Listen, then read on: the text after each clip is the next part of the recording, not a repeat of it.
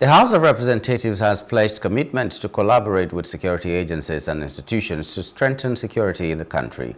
The Speaker of the House, Abbas Tajudeen, stated this during his welcome back address after resumption by lawmakers from a 2-month break.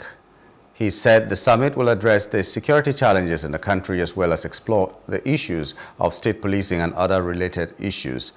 On the economy, the Speaker said the country has demonstrated resilience and potential for recovery despite facing inflationary pressure and high cost of living.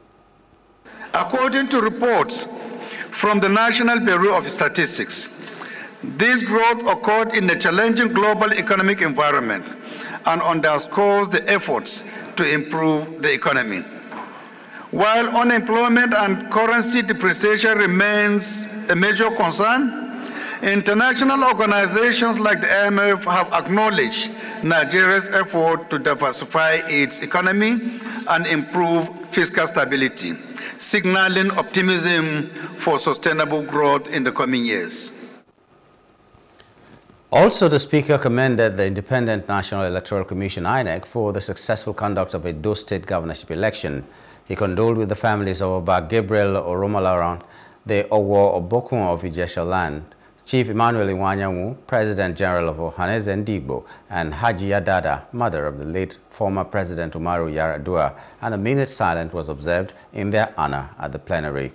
In a related development, the House has mandated its committees on Federal Capital Territory (FCT), Environment and National Emergency Management Agency (NEMA) to investigate and report back within 2 weeks the cause of the tremor witnessed in the FCT. This follows a motion of urgent public importance raised by the House Minority Leader Kingsley Chinda during plenary. The House is mindful that tremors, if not adequately studied and addressed, could lead to a loss of lives, displacement of residents, and significant economic losses, especially if critical infrastructure is affected. The House passed for second reading the supplementary budget proposed for the FCTA as requested by President Bola Tinubu.